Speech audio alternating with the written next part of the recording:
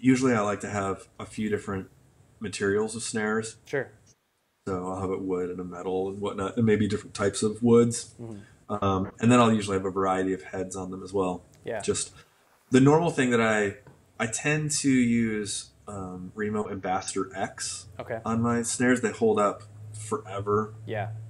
and they just sound super fat. You can like really crank on them and still have it sound really fat. Yeah. I do tend to tune my snares like still kind of low. Okay. Um, so they do get a little bit pillowy sometimes. So it's like, it's hard to do doubles and stuff Right. like that, but Yeah. it's all just about like getting like a big fat crack out of them. So, and even sometimes I'll even like have one or two lugs, like, tension rods just floating around in there, like not even doing anything. There'll be wrinkles in the head and For all sure. kinds of stuff, but like it just sounds big and fat, for different songs, obviously.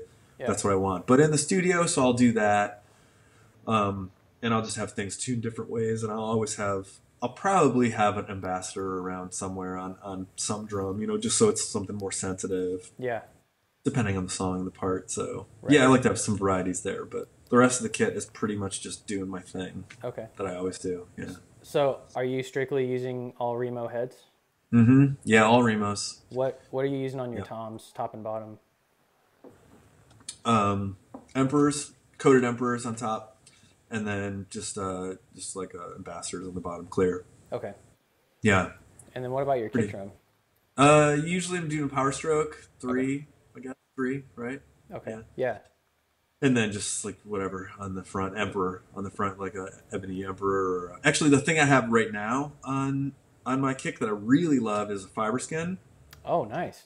Yeah, and it's super cool. And I only started doing it like a year ago or something, and I love it. Okay. Love it. Yeah, it's super cool. Fiber skins on both sides, Yeah. and it's On awesome. Oh, on both sides, on the batter too. Yeah, Wow. yeah, Is that pretty. are It's those pretty wild. are those pretty thin?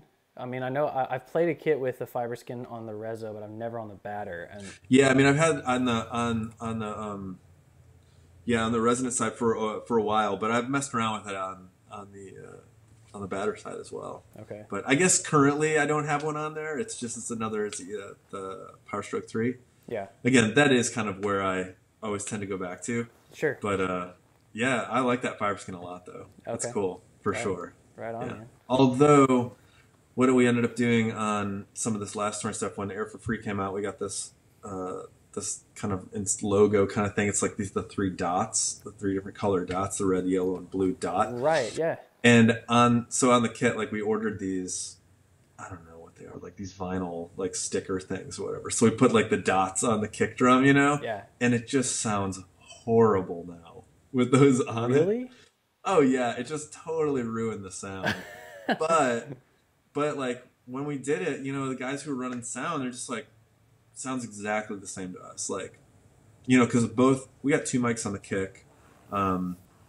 We got a Beta 52, Shure Beta 52, Yeah. hanging in the middle, Okay. and then a 91 as well, just like sitting down in the bottom of the kick. Yeah. So both of them are inside, Right. and they're miking the batter head, so they're not even listening to the reso head at all. Okay. So to me, like acoustically, the drum sounds like pretty terrible now. Okay. But for them, it didn't affect a thing. So Gotcha. all right, well, it looks good on stage, so Yeah. we'll just let's roll with it. Man, it's refreshing to hear drummers talk about the attention to detail, and it's like, over a lot of people, understandably look at it just like, oh, you're just playing drums, but Yeah. what goes into Right. it. What advice? Sure. What advice would you give? When approaching tuning or style. I mean, what advice would you give to drummers who want to go to that next step and make their gear sound better or whatever? Right. I think that the biggest thing with any kind of working on music stuff is just using your ears, right? Yeah. So and really paying attention to other people's kits, like the way that they sound, and just learning like, oh, what the heck are you doing with this tom? Like, how did you get it to sound like that or whatever? And just like asking questions from people. Yeah. So much of what I learned, it's just from asking people and having conversations and whatnot. Now we can watch all kinds of videos on YouTube about how to tune drums and stuff like that. So you can glean all kinds of stuff from those types of things as well. But the other thing that really helped me was my experience working in music production myself with other people, because I've had the opportunity to work on all kinds of different styles of music and with all kinds of different drummers, and as like the recording engineer, you know. Right. So I was able to have this experience where I'm constantly seeing what other people are doing and hearing the results of it, and being the guy who's like trying to make it sound good at the same time, you know, micing it up and everything. So I just definitely gained a lot of experience and knowledge through that. Yeah, you know, for sure. So I think that's really helped me to kind of explore ways that you can make drums sound with different heads and things that will work for one style, not for another. Sure. And I think that's where a lot of people can kind of get stuck, as far as the way that they tune or even their playing style. And it's just that we spend so much time working on our own music. Yeah. That we kind of do our thing, right? And maybe you have very limited experience outside of that. Yeah. And so, thankfully, I feel really privileged to have had the opportunity to work with so many different people and so many different styles of music, that now I feel like I have the personal experience of working in all these different styles, and kind of seeing how to do things and how to get certain results. So, if you know. So that's the other thing, just experiment, you know, try out heads that you've never used before, or tune like wildly different, and just see what in the world happens, you know, because people have like really different tuning techniques even too, that end up having similar results, but they might have a way different approach of how to get there. Right. So, you know, the whole time you're trying to get to a certain place, you're going to find, some kind of interesting things like, oh, how did I just make it sound like that? That's wild. Yeah. Whatever. A lot of times it's like those kind of insights are super helpful when you're trying to make your drum sound good and it sounds like garbage. Yeah. And you're like, oh, I know why it sounds like garbage. It's because whatever. You know? Right. So, yeah, I don't know. I think experience, that's the biggest thing, honestly. Just trying things out. Yeah. The trial and error thing. Well, like sure. You're saying too, you're engineering and mixing other bands and everything. A lot of what we like to do with these interviews is getting the perspective of a drummer or the bass player or a producer, engineer on how the drums affect the recording process or live or something like that. So for you, having a lot of touring experience and recording and now also doing production and engineering, I've talked about this with a couple different guys, but Garrett Goodwin, we know him pretty well. He and I were talking, and he said if you've got a drummer who's been playing for a year, and he's really teachable, and he just takes every punch you throw at him, and he gives it his best shot. And he's got a great attitude, and then you've got a drummer who's been playing for 30 years, and he's the worst guy in the world. A producer and engineer is going to choose the first guy 9 times out of 10. For you, for you being a drummer and an engineer. What do you have to say to that? Well, I mean, I think I agree with that. You know, there's obviously like a skill level that's required when you're recording or playing live, honestly. You know, you're only as tight as the drums. Right. But the ability to, and it really goes with any instrument, is so important. You know, so being able to kind of insert yourself or take yourself, maybe it's about taking yourself out of the situation a little bit and seeing what the bigger picture is. Yeah. Because a lot of times the bigger picture is maybe I shouldn't do a 3-bar fill there, you know, because it doesn't make sense or whatever, you know. Sure. But if you're just super in love with your own drumming, and you're like, well, this is what I do. Yeah. Then no one's really gonna want to hire you for like other drumming gigs or whatever, you know. Yeah. So much of music is just being a good person, you know. Yeah. Being like not being a jerk and like being easy to work with and being musical. A lot of being musical is just working with the song. It's all about serving the song. Who cares? Who cares about the drummer if they're doing like whatever, like super complicated things. It's like real, Yeah. it's real cool. It's like really awesome for other drummers. Yeah. But ultimately, it's the songs that matter. You know, For we're all sure. we're musicians because we love music. Yeah. You know, if we're about just like showing off on drums, that's all good. But you know, you can do like drum clinics or Yeah. do it. I don't know. You can do something else. You don't have to do it in the middle of like a pop song. Yeah. Sometimes you just need to play like AC/DC and just be done with it. Yeah. You know, I don't know. Sure. So yeah, So when you're working with bands, do you ever feel, do you get the drummers asking you for what you think they should do given your yeah. experience, or do you ever kind of just like, well, this sounds good, but this may sound better? For drummers who are watching this, when they go in a studio and haven't any recording experience, what would you say that they should expect from the engineer or producer? Yeah, I mean, Yeah. my philosophy when I'm producing for people is always just to make them as much them as possible. You know, Yeah. it's like, hey guys, I'm not in your band, Right. but like I'm super invested in what you're doing. Like my name's going to be on it too. Like Yeah. I want it to be really good, Yeah. and you want it to be really good. So I think one thing is just to realize you're all on the same team. Right. Um, and as a drummer, you know, it's really easy. Well, as any sort of instrumentalist or vocalist or anything, like Yeah. you just get really, really married to the parts that you've developed over time, you know? Right. Um, but I always tell people like, hey, you know, hopefully this isn't the last song you'll ever record, Yeah. you know? So, you know, well, why don't we try something different? Like we feel like this is going to work better. Yeah. Why don't you just try it? Come in, check it out. And, you know, we can reevaluate that or whatever, you know? So personally, like I try to be like pretty gentle about it, Okay.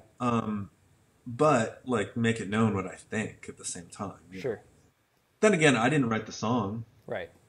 So like ultimately, if people are going to really fight me on something, they're just like, no, I really want this part, whatever, you know, okay, you know, Yeah.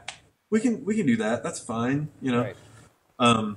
but I want to serve the song, and hopefully them as musicians want to do the same thing. So, you know, I mean, I'm not always right. Sure. You know? Yeah. So I'm okay with that too. You know, if Yeah. someone's just like, no, I know the song. This is how it goes. This is Yeah. a big part of it. You know, I can be like, oh, all right, Yeah. all right, that's fine. We can roll with that then. Right. So even as a drummer who's been in plenty of studios all over and worked with different engineers and producers, what advice would you give to drummers as a drummer? Like, hey, make sure you're prepared here, or Oh yeah. you know, going into a studio, what advice would you give for recording to those guys? Well, one, it's like have your gear ready. Like, there's nothing worse than going in and being stressed out because like you need to change all your heads now, Yeah. or your pedals are all squeaking, Sure. or whatever. You know, Yeah. just figure that stuff out beforehand. Like, go in and just be ready. You know, so that's one thing because that's just like a stressor that's totally unnecessary, Yeah. and it just chews time too, and that's just money. Like, there's no reason. Like, if I have people that I'm recording, like, there's no reason for you to pay me while you change drums. That's ridiculous. Right. Like, I mean, I'll take your money, but that's ridiculous. Yeah. You know? Yeah. It's just silly. And sometimes it's fine if they're going to throw a new snare head or something on because, like, we're setting up mics and all that stuff takes a super long time. So, Sure. but yeah, just be prepared with your equipment. Know the songs. You know, almost always Yeah. have like charts that I wrote out just Yeah. with the arrangement of the songs, even if I know the songs pretty well. Right. But I'll play on other people's records, so a lot of times I don't know their songs very well. You know, Okay. I might have just like heard them a handful of times, and I'm just like writing down the arrangements and like kind of thinking through ideas while I'm doing it. Yeah. So we'll go in and be recording something, and I don't know what it is that we're going to be recording. I might have some ideas. Yeah. They might have some ideas, but literally it's like, okay, let's just let it roll. And then I'll play through some stuff. Hey, what do you think of this? You know? Yeah. So we're changing things up. And if I'm worrying about the parts that I'm playing, the last thing I need to be worrying about is like, oh shoot, that was supposed to be a pre-chorus there, whatever. So Yeah. always have notes. Always have notes. And then the other thing is just like be comfortable playing with the metronome, Yeah. which is super obvious to some people. Other people, not so much. For years and years and years, I've played live with a click, so Right. it's just really normal for me. Yeah. But in the studio, you don't want it to be weird. If Right. you don't play with the click live, totally fine. Yeah. But maybe do a couple rehearsals with one before you go in the studio. Yeah. Yeah, I've heard guys say it, and I kind of used to be the same way with click, where it's like, Mm-hmm. oh well, I don't really like click, it throws me off or whatever. But and like you said, live, it can go either way. But recording, Yeah, it's a pretty important detail. yeah. And initially, like in Relient K, I didn't use a click for years. Sure. But once I did, once I got comfortable doing it, Yeah. I was just like, I can never not have a click now. Yeah. I love it. Yeah. Like I actually love playing with the click. Yeah. I feel like it takes so much pressure off of me. Sure. And I've just got this thing just clicking away in my ear, and I just play along with it. I don't have to worry about it. I'm going too fast, too slow. I just like get in that groove and just play the song. Yeah. And it just, I don't know. Again, like I said earlier about this coffee thing, like Yeah. you don't have to worry because you didn't have coffee, Right. or you had 3 cups of coffee. Like Yeah. it might feel different based on what's in your system, but it is the same. Yeah. That song is the right speed. Right. So yeah, and it's weird too when you get comfortable with the click, you almost stop hearing it, Yeah. Yeah. and every once in a while, it'll be like, oh shoot, I gotta pay attention to the click because it'll just disappear into the music. Yeah. But that's good. It's like when you're super comfortable with it, it's not a stressor to you anymore. It's actually a comfort. Not hearing it is like, where is the click? You Yeah. freak out. No, it's funny you say. It's funny you say that. I was about to mention. I forget where I heard it from, but somebody said, you're on top of your timing when you can't hear the click. That's when you're on it. And Yeah, it's almost a little disconcerting though. Like sometimes when it disappears, you're just like, where is the click? Yeah. And you're like, oh, I'm really on top of things right now. Yeah. But yeah, it can be a little disconcerting when it disappears. Yeah. But a lot of times for me, it's just because I'm not even paying attention to it. It's Sure. just in there. Yeah. Well, Yeah.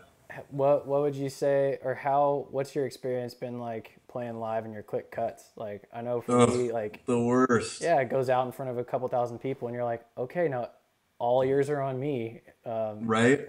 What do you do in that instance? Yeah, you just got to roll with it, right? Yeah.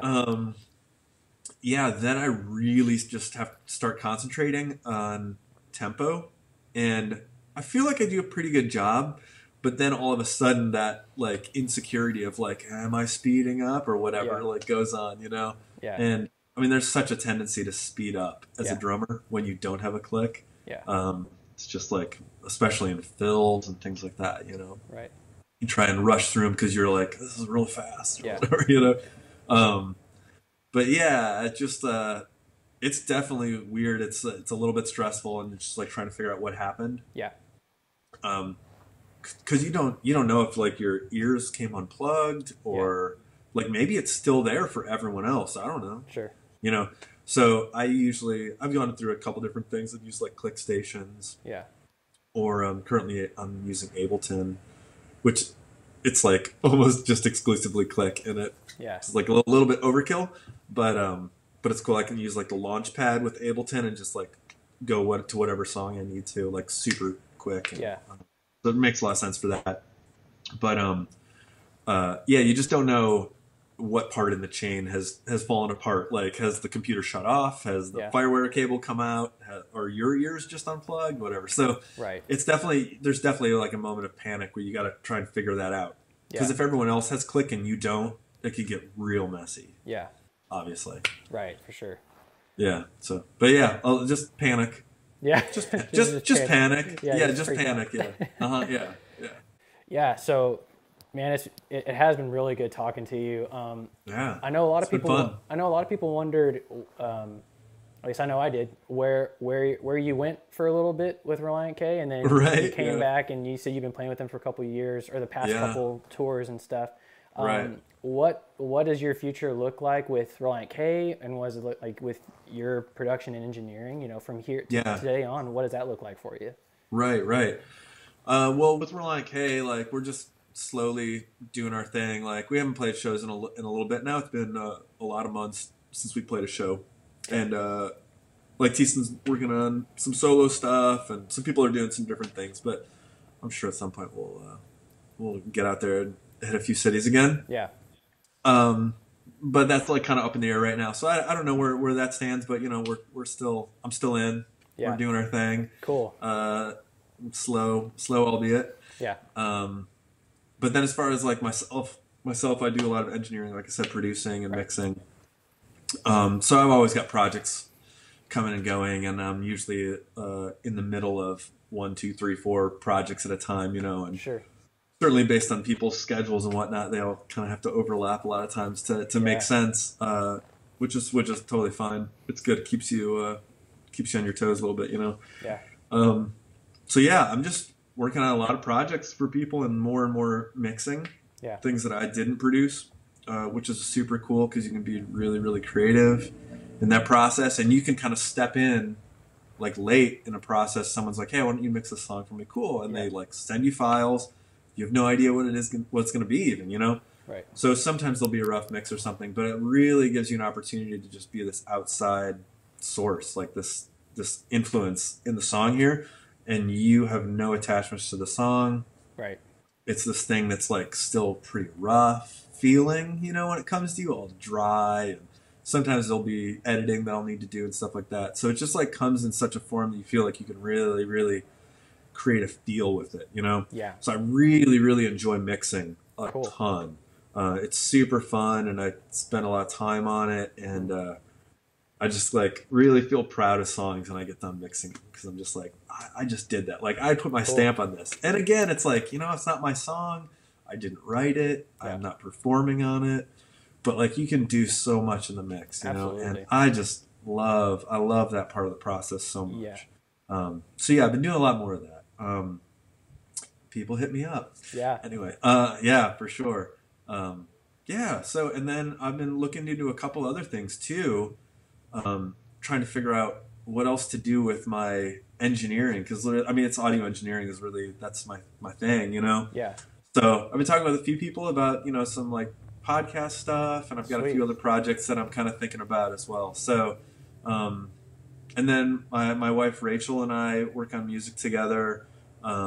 Occasionally, we haven't really in a few years very actively, but we did start writing some stuff recently, and Okay. have a couple things in various states of recordedness Cool. that I'm pretty excited about. And we haven't even settled on a name for the project or anything. But yeah, so I got some music stuff coming up. That's you know, that's my stuff, and always recording projects with other people, which is a blast. Cool. So yeah, a little bit of this, a little bit of that, you know. Yeah. It sounds like you're staying pretty busy. Yeah, most of the time. I mean, in doing audio production, it's definitely like up and down, you know. Oh yeah.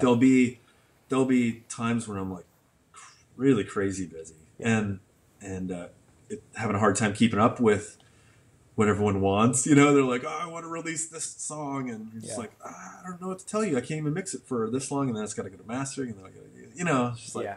And then other times it's just like, well, I got like one thing to do this week. You're trying to fit, you know. So it's always just trying to figure that out and kind of weather the slow times. Yeah. You know. For sure. So, but yeah, for the most part, I try to keep pretty busy. Cool. Yeah. Well, like you said, people hit you up. Where can people contact you at? Yeah, I recently just like abandoned the name I was working under, which was Danger House. But don't worry about that, because that's nothing anymore. Yeah. That email address doesn't even work anymore. Yeah, but you can honestly, like, probably the easiest thing right now, because I don't even have a site or anything set up under my new thing is just under my name, Dave Douglas Productions. Okay. But I have no site or anything right now. So yeah, you can just hit me up like Dave Douglas Productions at Gmail, or any of like personal social media things, which are all just whatever social media / I am Dave Douglas, all spelled out. Cool. Hit me up and be like, hey, mix my song, or hey, can I come record with you, or whatever, or hey, I don't have a drummer, play drums on my stuff and send it back. Yeah, I can do that too. There you go. Which is super fun. Yeah, for sure. Yeah. Awesome. So, well, Dave, thanks for taking time and talking. And it's been a blast. I don't really get to talk drums or gear or record. I don't get to talk like this to most people. Most people are just like, ugh. Yeah. Get super So this is good. No, it's a lot of fun. No, it's great. Like we've like I said, we've interviewed, drummers like Garrett Goodwin and Matt Greiner, and we've talked with we talked with Matt Nevesky, the bass player, and then we've talked with engineers. And so getting your perspective on drums as a drummer and as a producer and engineer is really valuable. So cool, man. Yeah. Thanks for taking the time, and good talking to you, man. Yeah, it was a blast. Thanks for having me. The nuclear